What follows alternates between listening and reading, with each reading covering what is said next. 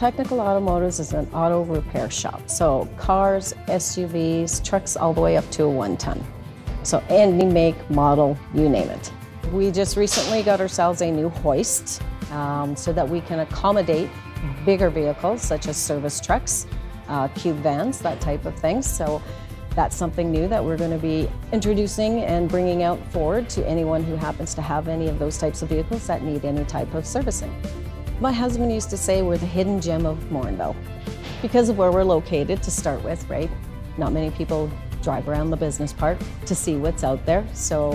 And we've been out in this area since 1998. So it's been a long time that we've been in business.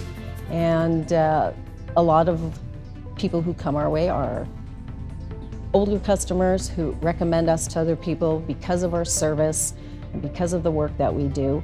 And they enjoy coming out this way because we are upfront and honest with them. We treat their vehicle as if it was ours. So if there's something that does not need to be done, we'll let them know that. If it's something that is different, that definitely needs to be done, and we let them know, okay, you know, you don't need to have this done, but you really do need to have this looked at. So we're upfront and honest with them to let them know what we see and what's really required. I guess for us being unique is we are a family-run business and always have been, and probably always will be.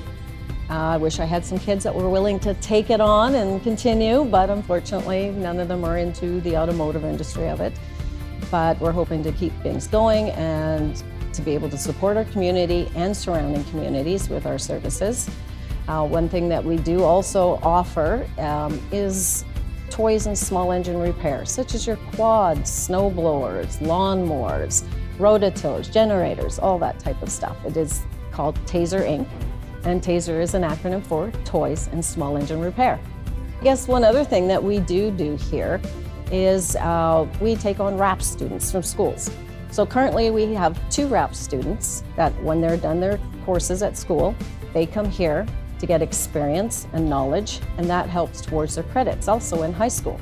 So currently we have one from the Morinville High School and also one from the Mayo. We support the Morinville Lions Club with a lot of their charity endeavors that they do. Golf tournaments, the dog walk.